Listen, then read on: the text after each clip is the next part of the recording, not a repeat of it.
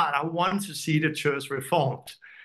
And it's not popular in a Lutheran country. Like, hey, let's reform the church here because the Reformation Martin Luther did was not good enough. I want to welcome you to this very special interview. A few days ago, Ken Fish interviewed me to his podcast, God is Not a Fairy. And it was really special. It was really, really good. The questions was really good and the flow with it was amazing. There was many things that was talked about, my experience in jail, persecution, but also reformation of the church and how to live this life. Yeah, we covered many special areas about the world today and the church today, and I really encourage you to see the whole interview.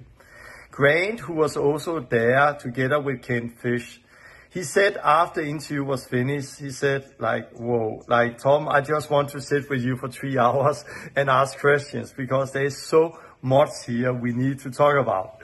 And I believe this is going to bless you. So see the interview, I put it here in the full length.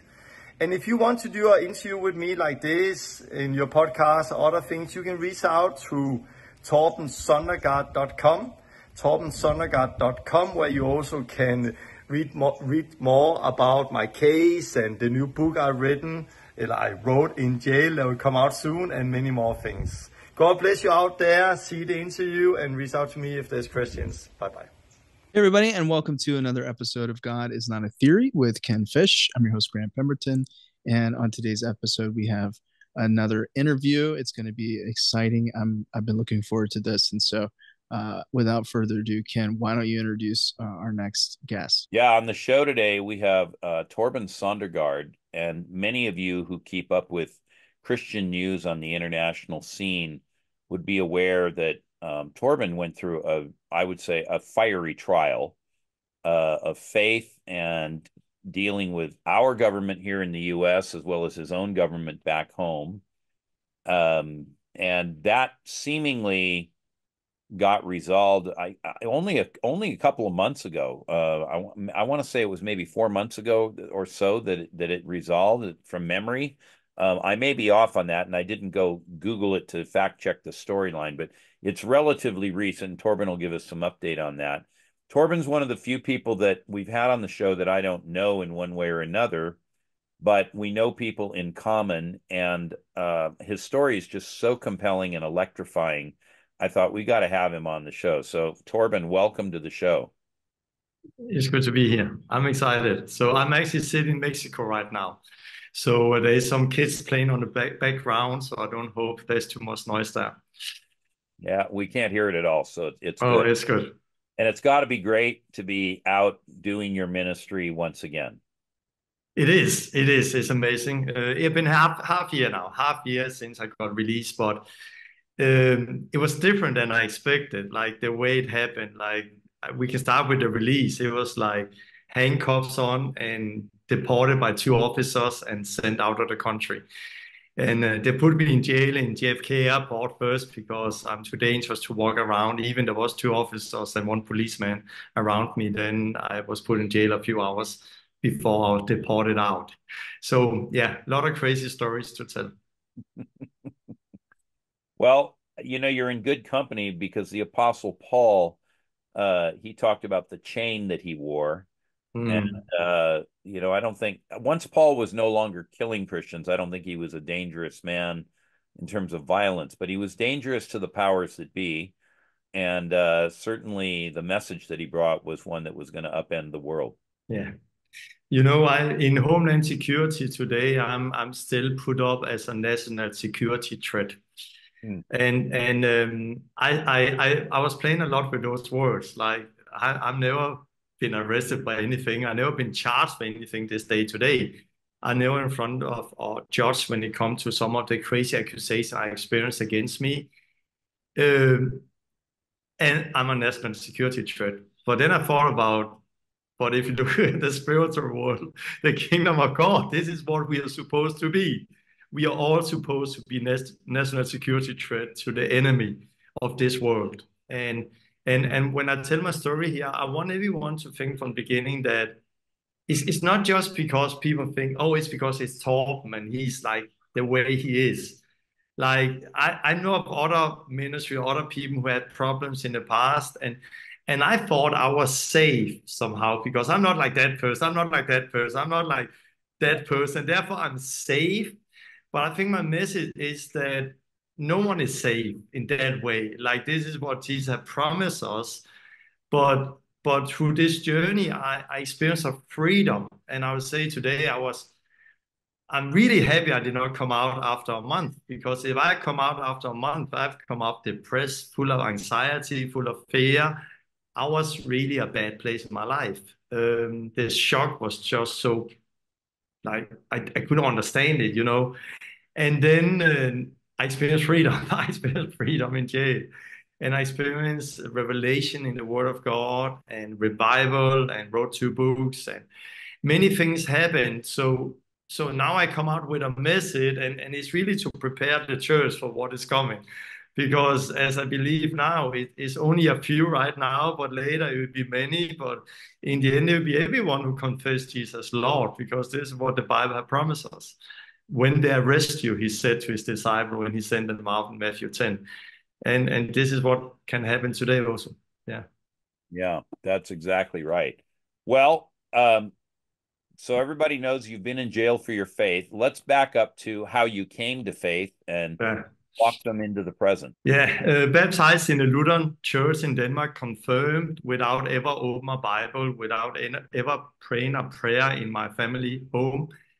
We have no tradition with Bible prayers. I went to church 3 times in my whole life. That was when I was confirmed in the Lutheran church. So I have no faith. Life was hard. I experienced problems when I was younger. My mom became sick when I was 16, became handicapped.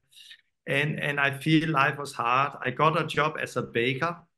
I was living in sin, living in the world. And I was frustrated. I was a little depressed, I would say. And one night I looked up in the sky and I said, come on, God, there must be more than life than this. There'll be more than life than going up, going to work, going home and sleep, and next day and next day. And when I said, God, if you're there, I said, come and take me. And I was thinking of UFO would beam me up and fly away with me. I was not thinking of Jesus, not the Bible, God of the Bible, not at all. But it was the start. And a week later, I heard about Jesus through a friend. And I came to church for the first time, 5th of April, 1995, 18 years old.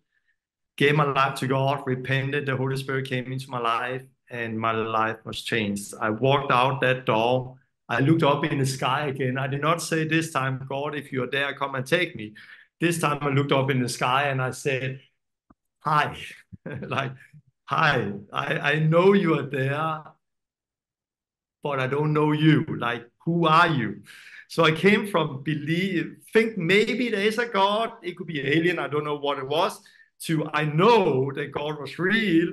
To from there, it became a journey with seeking God, praying, fasting, reading the Bible, and a long journey where I've got to know Him as in a very special way. So I'm excited. I think it's interesting, especially because of the state of Europe right now, that you actually had a belief in God. You didn't particularly know him well, and you were, estranged, living in the world, as you say, but you still knew there was a God. Do you think that a lot of your countrymen, do you think a lot of other people across Europe, that you know, or maybe know about, do they believe in God, or have they forsaken even the belief in God? I would say if I look at Denmark as a nation, 75% are still members of the Lutheran Church, baptized as babies. But I would say if you go out on the street and talk with people, most people will say, I'm an atheist. I believe in evolution. This is what most people would say. Like in my childhood, I have never met a personal Christian. I've never met a born again Christian. I did not know the phrase born again. So I was the first one in my family, and I don't know of anyone in my family, even further out with second, third cousins, who was born again believers. But I think like most people, they are seeking something, and they're seeking. We know there is more than life than this, and people are seeking. But many people, they don't know where to seek. And that's why, especially in Europe, most people they somehow say they're atheists, but they have all created their own God. Like we believe in my God in my way. Like this is my God. This is the one I believe in. And no, my God is not like this. No, my God, he's sweet. My God is like this. And I think this is the biggest idol we have in Europe and many other places. Is we because we don't know the Bible, we create our own God, and one day we are atheists, and the next day we have a problem, and we pray to our God. And I think most people have it like that. Yeah, I've heard that said many times, that if people don't know the Bible, then they don't know the God of the Bible, and therefore they make up a God pretty much according to their own dictates, whatever they think they want or need. That's sort of where it lands. Yeah. No. All right. So so you were part of the Lutheran Church in Denmark, and I know the Lutheran Church, and many of our listeners wouldn't, so this is more for them than for you. But the Nordic countries in general, Norway, Sweden, of course, Denmark, and I think to a lesser extent Finland, have a fairly strong Lutheran tradition. And this is coming out of the Reformation that Martin Luther led. Northern Europe tended toward Protestantism. But these churches are all state churches, which is to say, among other things, they are funded by the state. But with that, there's a kind of, I don't know, lethargy, you might even say necrosis, on Christianity in that environment. And so let's just say this: going into the ministry is probably not career option 1 through 10 on anybody's list for the most part. There might be the odd devout, sort of modern version of Samuel or Jesus out there, but generally I don't think people would be thinking about that. How in the world did you enter the ministry? Yeah, just give a little idea of Denmark and the culture. 6 million people around there. Out of those 6 million people, most people are members of the Lutheran Church, but it's something we did. Like, I don't know of anyone in my family, in my school, who was not baptized as babies. We were all confirmed. It was on the school schedule when we went to school: confirmation, gymnastic, confirmation, math, Danish, school, is part of it, without really knowing God. So it's a state religion. It's very different than finding a Lutheran church in another country, because here it's just something you do with tradition and burial and wedding and all of that. So out of those 6 million people, Pentecostal Christian in Denmark is 5,000. 5,000 in the whole of Denmark. Wow. Baptist believers in Denmark, 2,000.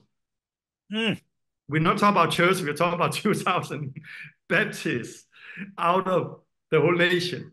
So our big church in Denmark, Pentecostal church, is 150, 200 people. Like there's a few days a little bigger because they've gone together, because churches are closing. So when I came to Orlando first time to Florida, there's churches in Orlando that is bigger than there's Pentecostal in the whole of Denmark.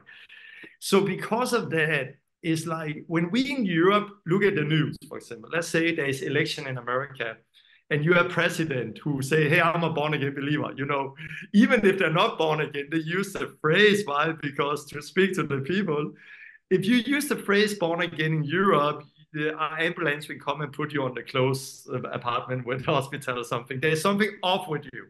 So it's two very, very different cultures. And I would say for not American guy coming to America, first coming in, I was happy, thought everyone was born again, and then I find out it's a strong tradition. And when you start to peel down the layers, what you see inside is not what you think there is. In Europe, it's different. So for me, the first one, my family was Christian. Everyone was against me. My father was against me. They did not speak with me. But I loved Jesus, and I had a longing to seek him and live for him. And I was working with helping with church plan and discipleship. But after 6 years, I was still like, when I read this, I was like, there's more. Like I see the book of Acts, I see the early disciples, I see the life, how they're living. And I'm a radical Christian, love Jesus, but I did nothing of this. I've never seen anyone healed. I never seen a demon. Like, it's the demons in Denmark. I never seen it. I did not know about it, but I read it here. And I was like, then there's something off someplace. It can be my life or it can be the Bible, but it's never the Bible, so it must be my life. So my ministry really started with fasting. I took a 40 days fast. I thought it was the most radical thing I can do. And I started to see God and I started to fast. And because I like that, there must be more than this. And when I started that fast, afterward things start to happen. I start to see people get healed. I start to see demons coming out. I start to see people come to faith. And it was mainly out on the street in the beginning, going to shops on the street, praying for people with crutches, and sharing the gospel, baptizing in the bathtub at home. But it grew like this, and in a few years later, 2002 to 4, I was on national TV many times in Denmark. There was one story. One time I got a prophetic word that I should pray for so many people in one time that would get healed that we could not count it. And when I got that word, I was thinking maybe on the platform with a lot of people. But then I got another word that I would be on TV. And I knew it was God. So when I was praying at home, I was like, God, thank you. One day I'm going to be on TV. I'm going to pray for the sick. And I was imagining my prayer room. How do I do it? Like, how do I lay the hands on the camera like this or like this? Or don't shake too much. Don't be nervous. And I was praying that for over a year in my room. God, thank you. One day I'm going to be on TV. I'm going to pray for sick. And then it came one day from the biggest non-Christian public TV station in Denmark. They called and asked if I want to be part of the program. And I said, yes, if I can pray for the sick. And they're like, yeah, if you want to. And that happened. Like, I think there was 800,000 out of 6 million who saw it. And I put the hand on the camera and I prayed. And people got healed all over Denmark. And people called in. I got healed and I met God, I got healed. And then they told about it the day after. So that really took off in Denmark. My ministry in Denmark with praying for sick people and preaching the gospel like that. So you didn't enter the ministry in the conventional path, i.e., go to seminary, get ordained, take a state church. You just started ministering. The Lord started using you. And with that, I mean, this really sets the stage for why there might be people within the state church that aren't so thrilled with what you do. Yeah, you know, Acts we see with the lame man healed, and Peter and John was standing there, and the people was like, "What shall we do?" Like, the lame man is healed, and what? And when they understood that they were unlearned, unschooled, uneducated man, but then had been with Jesus, and I've said, yes, I haven't. I've been with Jesus. Let's say it like this, and I'm saying in a place. Then a few years later, I started another ministry where I went public on English, and we call that the Last Reformation, out of a book about the Reformation. And the book starts with, we have the book of Acts, the early Christianity, and then through Constantine, year 300 and forward, we got what it became the Catholic Church. And then Martin Luther came like 500 years ago in Wittenberg, Germany, with the 95 Theses. And out of this, the Reformation was born. But Martin Luther did not reform the Catholic Church back to the book of Acts. We still have baby baptism. We still have the Sunday church building, the priesthood, the way the Catholic Church have it. We still have a lot of things. And there's still no baptism of the Holy Spirit, or no power, no healing, nothing of that. So Martin Luther did not reform the church. And it was what I really got in my heart. I want to see the church reformed. And it's not popular in a Lutheran country. Like, hey, let's reform the church here, because the Reformation Martin Luther did was not good enough. So you understand that it is being looked down on many places. Yeah. And so suddenly you were having an amazing experience with the Lord, but you were having people who weren't too excited about what you were doing supernaturally. I had a similar situation to that, although I wasn't having to live in it. I was a guest in the country, but it's a country over in the Trans-Caucasus region. I won't name it, but anyway, we went there, and I had some guys in long black robes who were clerics asked me, they literally said to me, by what right and what authority are you doing these things? And there was quite a heated exchange. I had somebody who was a local with me serving as a translator, and this individual who's now with the Lord, not because of what happened, but came down with cancer and died. But this individual got in a very heated exchange and was rebuking these guys for not standing up for the Lord and doing the right thing. And anyway, in the end, believe it or not, we won them over. And the guy said to me, I want you to come back and preach when you return to my country, which was the last thing I expected to have happen. I thought we were going to end up being arrested. But anyway, so it had a better ending. But anyway, there are many people who are in countries where there are these, I think the term that is sometimes used by missiologists, legacy churches. They've been around for a while. They're entrenched in the culture. And I think there are many times when what you stand for, what we stand for, and the things that we do, it's so bewildering to them. They literally don't have a sort of a space, a grid, a box to put it in. And it's like it fries all their circuits and their heads explode. That's it. I would still say, if you look at Denmark, I would say, like every other country, there is freedom to believe in everything the Bible says. But if you start to obey what the Bible says. Yeah. And I think this is the thing, because most Christian churches in Denmark, Pentecostal churches, we believe in healing, we believe in cast out demons, so on. But when you start to really cast out demons, not only believe in it, but actually start to do it, then our enemy, he will look at you and you get the focus from the enemy. And I think that is the thing that starts to happen in Denmark, that it grew. We had a big training center. We had people from over 30 nations coming to Denmark to get trained, and a lot of things happened. It was really beautiful. And then persecution hit in a way I've never experienced before. And it came to that place where I was on national TV like almost every day for a whole month. They have undercover journalists coming to us from national TV pretending to be Christian, to be baptized. I actually baptized 2 undercover journalists. It was really frightening. Like I had no idea. I could not imagine that they were lying with everything. They seemed sincere.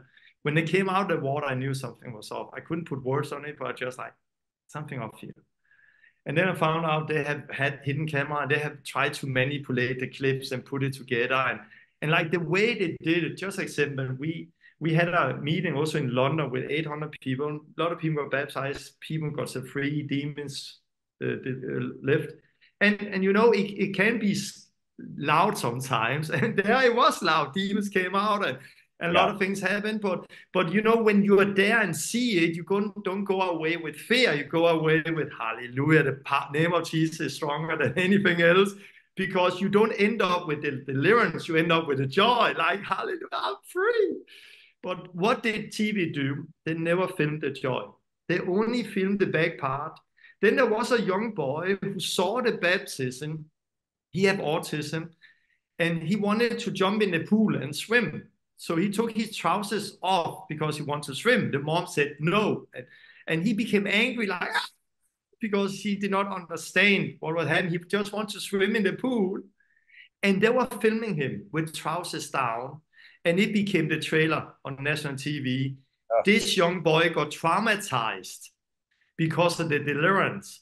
And we have experts in Denmark saying, hey, we need to put a law up and forbid this because Torben Søndergaard and people like him are traumatizing kids. Look at this young boy. He's hysteria. He's crying. He's traumatized because he's so afraid because of the deliverance. No, he just wants to dive in the pool and swim with the other people. And this is what TV was doing, the lies and the manipulation. And it came to the government where they talked about me in the parliament in Denmark and actually want to set up a law. And that was the reason they also came after our case. A lot of things happened. I have it on my website, torbensondergaard.com, where there's a whole timeline. And then I end up leaving to America, to a land of the free, home of the brave, like, you know, and I was put in jail in America. I was about to say you Uh, found it to be less than free. I think everyone who listens to this know that America is changing. Or let's say like this, things have been revealed. If you look at election, Trump, everything that's happening right now, like media, all of it, I was put just in the middle of all of this. I was in America, did nothing wrong, sent in my papers correctly, pay my tax, did everything correct. They opened the borders up. Millions of illegal immigrants are walking over the border. I have a big network in America. They said I was smuggling weapons from Mexico to America, and then they put me in chains here, hands, chains around my hip, chains on my legs, hands to my hip, the shoe lease off my shoes, and then they dragged me to jail where I spent 412 days. And with murders and other things in the beginning. And it was just like, I was in shock in the beginning. Later, I found out that it was actually ICE who detained me, was part of it. Like 2, 3 months after being detained, we found out that the ICE officer who detained me, he called a civilian on the outside who did not like me, said he should go to Homeland Security and report me for human trafficking. Because then he came on my files and then he took and put me up as a national security threat who was under investigation by FBI and Homeland Security for human trafficking. And it's just so that was just one thing. Try to imagine being in jail and knowing that the people who put you in jail were trying to set up a criminal case against you by getting people to report you falsely for things you have not done. I guess this is why the yeah. Bible has its commandment against bearing false witness. I would say I look forward to the day of the Lord and a new heaven and new earth where righteous will dwell and where we are going to judge the nations because there I will be on the other side on the table because everything I experienced, to be honest, in this legal system in America was just so shocking. And I saw many things. I witnessed many things in there. They took me in, actually, interrogated me, threatened me, recorded me on camera, wanted me to sign papers, and I was not allowed to talk with my lawyer. My ICE officer was on me. He was forbidden to talk with my lawyer. Like, why? Like, what is happening here? And then, it's just a weird world. Most people I was with have stayed in the country illegal, broken the law, was detained. Most people like, we don't want to spend time on a lawyer. We get deported and then we pay, instead of get $10,000 to a lawyer, they paid 8 times to cartel and then they're over the border one more time. So it takes 2 weeks. Back to Mexico and then back in America. Try to imagine every person go over the border and then time it with 8,000 and then give it to the cartel. Yeah. That's just amazing. So how did this situation ultimately get resolved? I mean, my friend Eric was that, but I don't even know exactly how central that. How did this get to close? I would say Clay Higgins, who's in Louisiana district. He is the chairman of the Homeland Security and Border Control. I have a letter from him here. He was asking the right question, that what is happening here? And he demands answer. And he spoke about me in the Congress, where he said in the Congress that I was being persecuted by the sitting administration, and they believe it's because I'm an evangelical Christian. So in that sense, I did not get justice, but on one side of the government, there was people who recognized me and saw that I was being persecuted because of my faith. But what actually happened, and that is the thing I'm going to say now, that is surprise, is first time I say it public. I was just told a few days ago I actually lost my asylum case. What happened is that I was in jail. I lost first in the immigration court. We appealed to the 11th Circuit. And because everything that happened in the immigration court was just weird. Like when my court case happened in the immigration court, there was 5 people in the court case. I was sitting online. and sitting, and I have a picture of it. No, I don't have it. I was sitting there, and the judge let one of my enemies in. One of the people on YouTube who don't like me, he was invited in. He was in the room, and he recorded illegal, and he put my case on YouTube an hour later. Never happened before. So many things here never happened before. So I lost. I knew that. So we appealed to the 11th Circuit.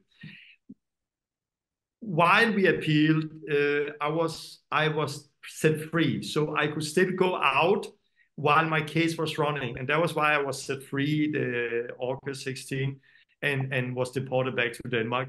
And my case has still been running since, until a few days ago. I was told that it was denied.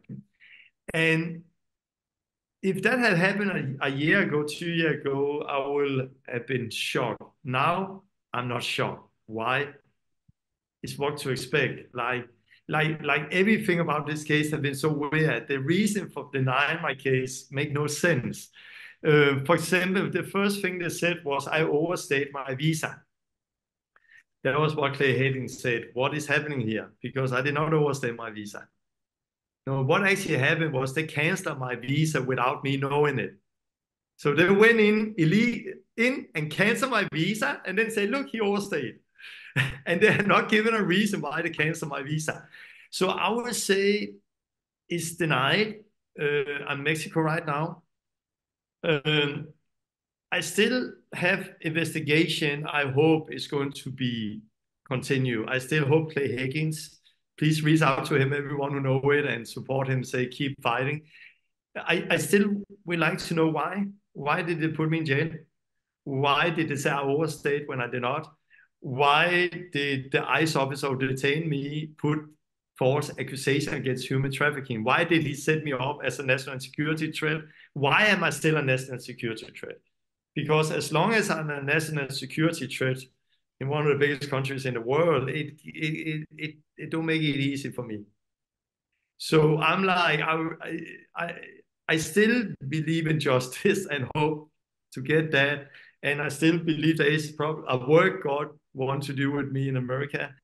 But I don't know how it will happen, to be honest. I have no idea. So this is my case right now. It sounds from what you said earlier and now with this, you don't actually at this moment have the option to re-enter the United States, do you? No, no. I have to, everything I do have to go through Homeland Security. Yeah. And there is some people there who, for no reason, don't like me. And I don't know how high it is and all of that. You know, I have some papers from Clay Higgins. I have other things, but what is going on behind the scenes, I actually don't know. What I know is that if I look at this 400 days in jail, it was truly the hardest thing I ever tried. And at the same time, it's been the best Bible school I've ever been on. But I don't want to do it again. Let's say it like that. But it has truly been life transforming. I started 10 days of isolation in the beginning. After 3 days, I thought I was getting crazy. Like just be in a room, in a small cell, like 8 times 13 feet. Yeah. Bunk beds and sink and nothing to do. No phone, no papers, nothing to read. But after 3 days, somebody gave me an old King James Bible. And I'm not good at reading King James. But it was like, I was kissing and hugging the Bible. I felt like one of the house missionaries in China. Like, oh, I got the Bible. And I just started to read. And later I got another Bible somebody brought me. And I just read and read and read. And God revealed so much to me, especially about the end times and the kingdom of God and the return of our Lord Jesus Christ and the reward in heaven. And you know, in the beginning, when I'm sitting there, 1/3 of the New Testament is written from jail. So, you know, sitting in a jail reading New Testament, it is special. Like you read Philippians 4:4, rejoice always in the Lord. I say rejoice. That was Paul's word. But Paul was not living an American dream when he wrote that. He was sitting in chains when he wrote that. So sitting in jail and read the same words, it opened our understanding I never had before. At the same time, I could not relate to the guys. I could not relate to those being whipped, the apostles in Acts, and they came rejoicing, being whipped, or Silas and Peter in Acts 16 was sitting in jail, chains, and singing worship, or Paul said, rejoice always, or all of it. It hurts, to be honest. I was like, it's more nice to read about it. Like I read about persecution, and it seems so pink, so beautiful. I did not feel God's presence. I felt left alone. I was hurt. I was crying. I was confused. And it was really, really hard. Yeah. But by time it happens, it happens, all of it. I saw it and I came to that point. It maybe took me 8 months, but I came to that point laying in my bed in my cell.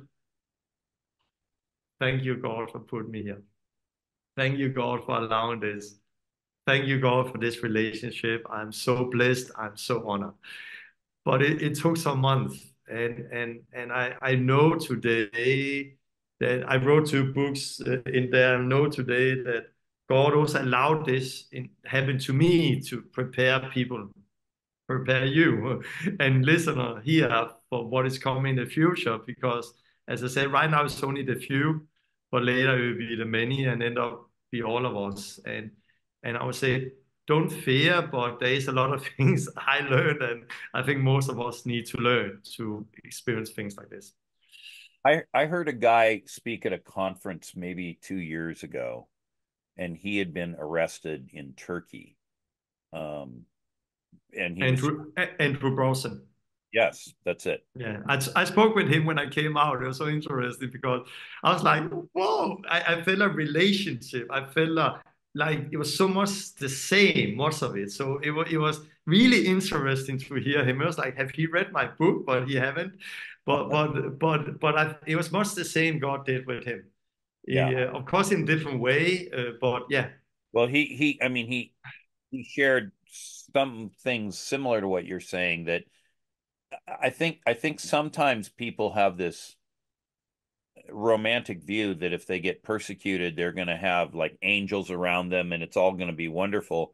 And he said he was in the depths of despair and he wondered if he was going to lose his mind. And he ultimately came out, and he's alive and mostly well. But he said, I'm still shaken by what happened to me. It really, I mean, I wasn't expecting that, and anything could have happened. And by the grace of God, I'm here to talk to you, and I'm alive. I hear strains of that coming through what you're saying. Yours maybe wasn't here because it wasn't Turkey. I would say I saw revival. I think there was a big difference. Like from being alone, I had time revival. I baptized most people many people in my dorm. Out of 25 inmates, there was 22 who came to Bible study every day. And I saw beautiful things, like God did amazing things. Just the last week before detained, we had a meeting in my dorm. I prayed for someone who fell down and got set free. I was sitting praying for the person on the floor, and then they called over the loudspeaker, why is he laying on the floor? And a few minutes later, the door opened, 2 guards came in, and he just stood up and said, I was still sitting on the floor. Who was on the floor? And I said, it was this guy who was on the floor. And then I said, he met God. And then he looked at him. So, are you good? Yeah, I'm really good. And looked at me. Okay. As long as no one got hurt, have a good day. And then left. They called me the pastor, the preacher. And so I would say I saw things happen. And I think that make a big difference to really be active. My food is to do the will of him who sent me and do his work. And he gave me so much life in there. And I felt a freedom. I don't think he experienced the freedom inside there. But again, it took me 8 months. So if I've come out in a month or two, I think I would come out with the same experience he had in the beginning. Right. So it is painful. It's just how it is. But God is faithful. Yeah. I think that's a super important point to make, and a message for everyone who's listening to us, because God is faithful, but a lot of times people get angry with him because he doesn't respond when they think he should or in the way they think he should. And I think part of learning to be a disciple is to pray as Jesus did, not my will, but thine be done. Mm. Nobody in their right mind wants to be persecuted or jailed or beaten or executed. But at the same time, I mean, we're called to trust God. And sometimes the way that trust gets deepened is by being on the firing line and actually having to do it. Just example, there was a few fights in there and problems, and even I saw revival one time, persecution also came for those who did not repent. And there was especially one guy. He was so noisy. The noise was the hardest. You couldn't go any place. And there was people who were just creating problems all the times. And I was in two fights with him. It didn't become physical, but it almost became. And to be honest, it was very difficult to have him around me. And he was just so hard, big guy. But then one time I started to see God's hand and saw that he was a servant in God's hand to humble me, to make me more like my Lord Jesus Christ. And when I started to see, like Joseph's brother threw him into the pit, then Potiphar's wife seduced him and he went to jail. And we can see, unfair. Like my brothers did this and Potiphar's wife was lying, unfair. But when you see the storyline and how it ends, it was not unfair. It was God who let it happen for Joseph to come to that point in his life, a place in his life where he should, so he can fulfill the call God had. And I saw that those people who was most hard to me, painful, God let me turn it around, that they were actually God's servants to humble me, to make me die to self and become more like Christ. And when I experienced that, freedom came. And suddenly love came for them. Why be bitter of people who do bad things against me? Why? Because they're all here to make me go to the cross. Like Jesus, I often say that Jesus could do without John, James, and Peter, but Jesus could not do without Judas. Judas was the only person necessary in Jesus' life to go to the cross. The same way we all need a Judas in our life, or sometimes more Judas, to make us go to the cross and fulfill the call God had for us. And I saw that, and I saw God's hand in it.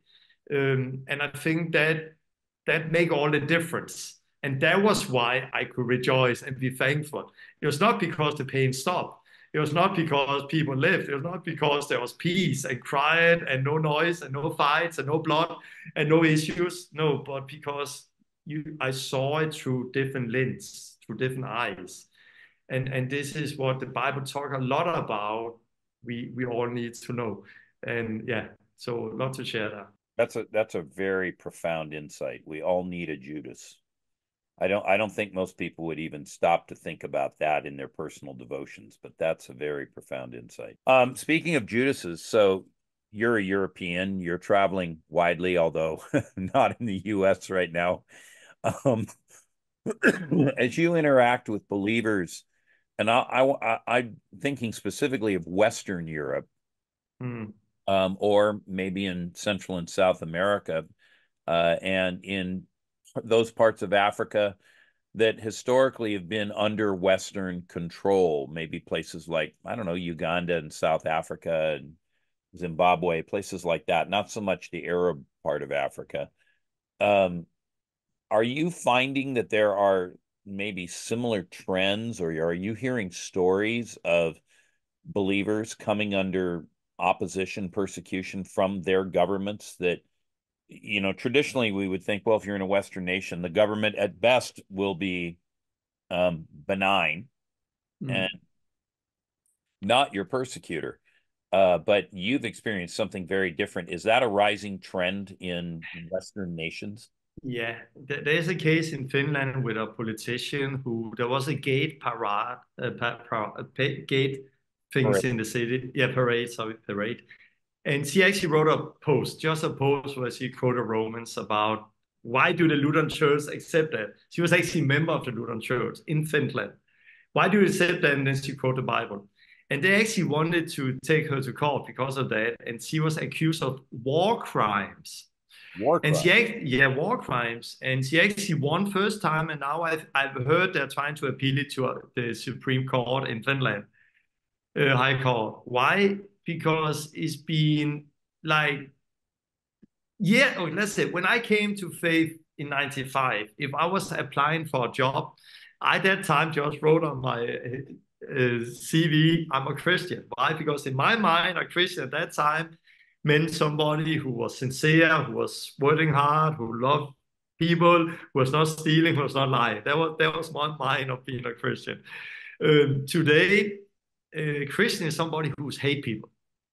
Haters against the homosexual, haters against people who have different beliefs, haters. And it's almost, they have to be fought against. And most news in the Western world, in Europe and other places, when they have to do with Christians now, is in a negative light. You can just see like the tricks, the manipulation, they have changed. We know news are controlled today by the airwave, the god of this, the god of the air, the god of this world. He is controlling the news in many ways. So there is a hate toward Christian. There is a skeptics toward Christian, and it become more and more difficult. There was another guy in Malta. He was a homosexual. He just shared his testimony. I don't think he got arrested, but almost got arrested by sharing his own testimony. There was a woman in London, in UK, who was praying outside an abortion clinic. She was praying silent inside. She was not allowed to do that. Yeah. So there is more and more cases that is popping up, and it's changing, and it's happening very, very fast. And if you just, very short story, like Germany, we have seen World War with Hitler. I often say like this, I've been in Auschwitz, Birkenau, I've seen the concentration camps, I've been in the Berlin Wall many times. I know the story of Hitler. Hitler's propaganda chief, Goebbels, he was the one who really used the media to manipulate people. And he was the one who said it's easy to get people to believe in a lie. Even it's a big lie if it's just been told enough times. And they used censorship and propaganda in the media. And what did they do? They created a division between the Jews and the Germans, where those Jews was going to take away your health, that's going to take away your wealth. Your health and your wealth, and it created a fear that the normal German Mrs. and Mrs. Smith ended up killing their neighbor. What can get a German to be friends with neighbor and suddenly kill their neighbors? 6 million Jews got killed, and it was not Hitler who killed them all. It was the Norman German who gave them over. What can get people to do that? Fear. And how do you work with fear? Propaganda. Like faith comes by hearing, and hearing the word of God. Fears come by hearing the other news of our enemy. And this is what we see today. There is a fear that's been sown into people to create division. There's a fear from our enemy to the media, to commercial, to cartoons, to Disney, to all of it. There's going to create a hate toward the believers, especially the radical believers. And this is what is happening, is growing, is maturing. And this is what we see in the Bible. In the end times, the wheat and the terror is going to grow, and both are going to mature at the same time. And it's growing side by side. And I believe we see a church that will mature, where we will see disciples living like the book of Acts, like Paul, Peter, James, and the rest of the apostles in power, filled with the Holy Spirit, also being persecuted. At the same time, we see the hate as we see. And out of Jesus' disciples, out of the 12, there was only one who did not become a martyr. So Jesus had a martyr percent over 90. So if we have a church of 100 people and Jesus was the pastor, there was only 10 who would not become a martyr. The rest would become martyrs. But that was also the gospel Jesus was preaching. If anyone wanted to follow me, he had to deny himself and take up the cross and follow me. It's not a gold cross. Oh, I'm carrying my cross here in gold. I even have a diamond in my necklace. No, it is cross. He knew what the cross meant. But the good news is those who lay down their life for my sake and for the gospel will win it. And they will have an eternal inheritance. And those who overcome will inherit the heaven and new earth and all of that. So it is a mature thing that is happening, and it has grown a lot. Just where we are today in America, if I go back, when I came to America in 2019, I said persecution coming to America, but people are not ready for it. Most people said, no, it will not happen in America. Most people today would say it is happening. So it's maturing on both sides. The church are being mature, but also the world are being mature. And this is what we are going to see in Matthew 13 happening right now. And it's very special times we are living in. Yeah. Yeah. Wow. So the church will mature. We've got wheat and tares. These are very biblical themes. They grow up side by side. What should individual Christians in the Western world who find themselves in a very different environment? They historically had a government that was benign or neglectful, but didn't really care one way or another, but is now actually their opponent. What's the right response for Christians to have in an environment like this? I would say don't fear, but be wise. Jesus said, be wise as servant, innocence as dove. And we have to be innocent. We have to live right.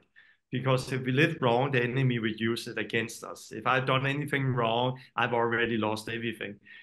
So live right and be wise. We need to not be fearful, but be wise. I'm a public person. I use YouTube. I've done that. But I cannot do anything else right now. It's done with. I'm already out there.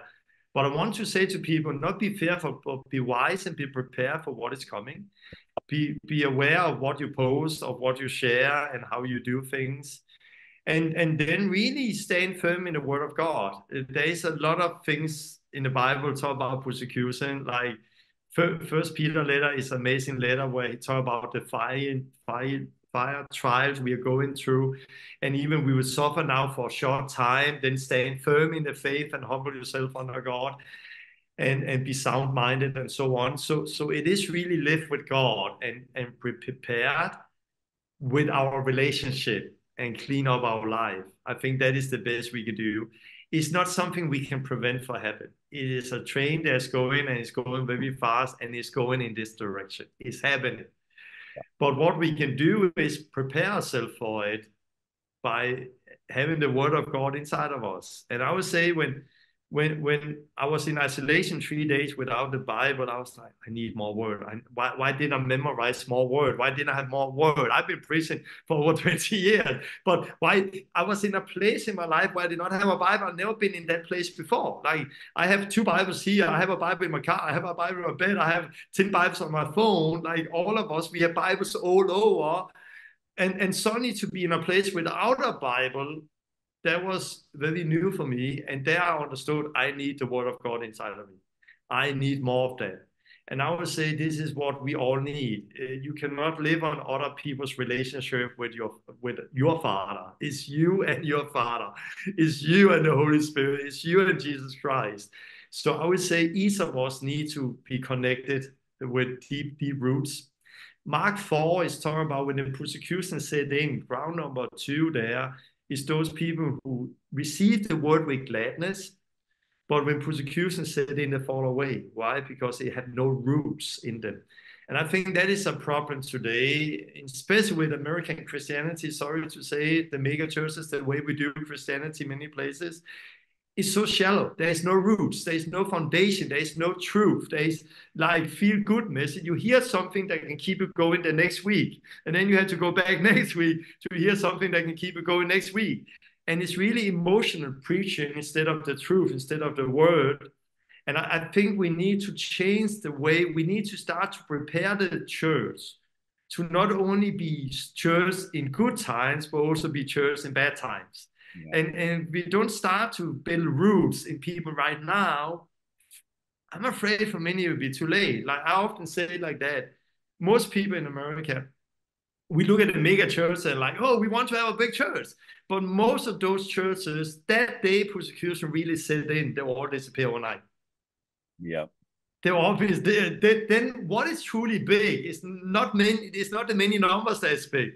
How do people obey Christ in everyday life? How do they live a holy life? How are they led by the Holy Spirit? How do they obey Christ and as disciples?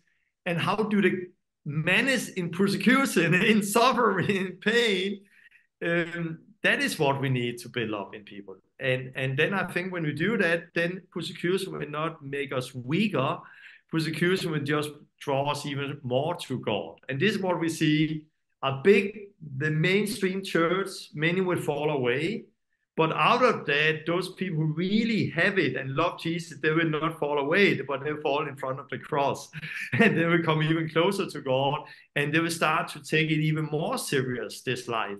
And then out of that, fruit will happen. Life will come to faith all over. And this is what I experienced in jail. Like when you read Philippians, Paul, he said, through my jail, to my chains, many people have been encouraged with boldness to preach the gospel. We should think the opposite happened. If somebody's thrown into jail, then the rest would be afraid. We have many people in my network, in our network, Last Reformation, who, when I was put into jail, they just got even more courage to preach even more bold than they ever done before. So putting me as the leader, put me to jail, have actually created boldness in so many other people where you should think the opposite is working, but it's not like that. It's really true what the Bible is saying in every area. So, yeah. You know, I notice in everything you're saying, this is the answer I expected, so I'm not in any way questioning it, but in everything you're saying, I haven't heard you once mention taking up arms. I haven't once heard you mention, staging demonstrations. You're just saying expect that this is part of the normal Christian life. And if it comes to you, then, use it as an opportunity to draw closer to God. And don't fall away in the midst of that kind of difficulty. I don't know that we're hearing a lot of sermons like that in Western churches these days. Yeah. And I think the greatest enemy is not those people who are after me. It is myself if I let it become better. If I let it take away my focus, and then it will destroy me. But otherwise, it will not destroy me. Why? Because I'm in the hand of God. And if you read the Psalms, it's just beautiful again and again that God is righteous. God is going to intervene in due time, but we need to keep our heart pure amongst all things. And I think this is so, so important. So I have no bitter root, nothing against anyone who did it. I forgive everyone. I love everyone. I know that it happens because God allowed it to happen. Yeah. Why? And actually, the Heavenly Man, Brother Young, I don't know if you know that book. I love that book, and I read it many times. And he had a saying in the book. He said, "No children of God is ever going to put into jail unless God have a purpose and plan with it." And he said, it is like a chicken who's in an egg. The chicken have to be in that egg 28 days. If it come out 27 days, it will die. If it come out 29 days, it will die. It had to be there 28 days. The same, he said, when disciples are being thrown into jail, God allowed it, and they have to be in that environment for exactly that time. Otherwise, they're not fully developed. And that was why he said, we don't pray for people's release unless the Holy Spirit prompts us to do it. I read that. I read it before. I knew that quote. I did not agree with him in the beginning. It took me a half year. But I would say after a half year, I saw that I came to the same conclusion that the Heavenly Man and the house church movement in China have come to. And it made me happy that it's the same conclusion. Why? It's the same gospel. We are preaching, it's the same Lord, and it's persecution. And I think we in the Western world, we can learn a lot for those people in the persecuted country who are already gone through it. Because what they have learned, they needed to learn to survive. And we need to learn the same to survive. So I would say there's a lot of good to come out of those, and of course out of the Bible. So yeah, I would say Our weapons, Corinthians is saying, our weapons is not of this world. Our warfare is not of this world. It's a different war we are fighting. It's not against flesh and blood. And we are preaching the gospel. We are making disciples. We are changing the hearts of the people. And that is what we can do, one by one, changing the hearts of the people. Amen. Wow, what a way to end this. Torben, would you say a prayer for all of our listeners that in the days ahead they can be strong and endure well and bring glory to the Lord even in hardship? I would do that. And I would say also I have Torben Sondergaard.com if you want to read about my case, and there's documents and files and all of this where there's also teaching to prepare you for what is coming. Let's pray for everyone out there. And also, if you're sick, just put your hand on the sick place on your heart, and I will pray for that also. God, I thank you. We thank you for everyone who is seeing this, who are listening. God, thank you because that they should not fear. They should not fear, but have faith, God. Believe in you, God. But also that if there's things in their life that's not right, if they have allowed sin, if there's things they have done that they should not have done and come away from the narrow road, God. God, pray that they will repent, God. Pray that they will come close to you, God, that they will seek you, that they will pray, that they will fast, that they will come into a relationship with you, God, where they will not only start this race, but they will finish this race very strong, God, standing firm in their faith, God. God, I pray for your Holy Spirit over them. I pray for your boldness to preach the gospel wherever they come, God. And I pray for healing to everyone right now, God. God, come with your Holy Spirit, come with freedom. That pain go right now in the name of Jesus. I command every pain, every spirit of fear, every depression, anxiety, we speak to it and we command that to go in the name of Jesus. I speak freedom to you. I speak healing to you. I speak boldness to you in the name of our Lord Jesus Christ. I thank you, God, for drawing everyone who listen here, and that this is going to be the beginning of a new journey in their life. Come with your Holy Spirit, with your freedom over them, God. I thank you for every one of them, God, in the name of Jesus Christ. Jesus, we love you and we thank you. Amen. Amen. Amen. Torben, what a blessing to have had you on our show today, and what a pleasure to meet you. I come to Europe usually a couple times a year. Maybe I'll contact you before I come, and I'll come over. Now I'm Mexico, so let's see where. I don't have any plans to go to Mexico. Yeah. But it's good. Yeah, it's good. Let's see. But thank you for allowing me to let me give the opportunity to share my story. I really wanted to come out to people because I believe it's important. It's for this time. It's for this season we all living in. So be bold, preach the gospel. You in America, I'm not there right now, but the harvest is great, but the workers are few. So be bold, make disciples in your everyday life. Yeah. Amen. Grant, you have anything you want to add before we sign off? I wanted to stay and talk with Torben for the next 3 or 4 hours, but I know we can't. So maybe we can have him back and get an update and all of that. Just to let everyone know, a link to his website will be in the show notes below, and so you can find all his information there as well. Be praying for him, and yeah, let's talk to our congressmen or our representatives, and let's try to get this thing taken care of. That would be great, for sure.